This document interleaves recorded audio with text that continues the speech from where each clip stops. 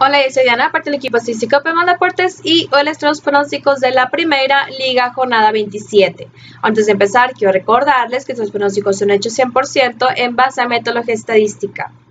Y comenzamos con el partido de Chávez contra Ferreira, pronosticamos que Chávez ganará.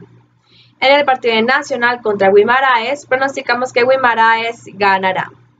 En el partido de Tondela contra Estoril, pronosticamos que este partido terminará en empate.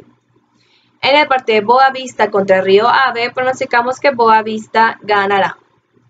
En el partido de Benfica contra Porto, pronosticamos que este partido terminará en empate. Mientras que el partido de Setúbal contra Moreirense, pronosticamos que Setúbal ganará. En el partido de Belenenses contra Feirense, pronosticamos que este partido terminará en empate.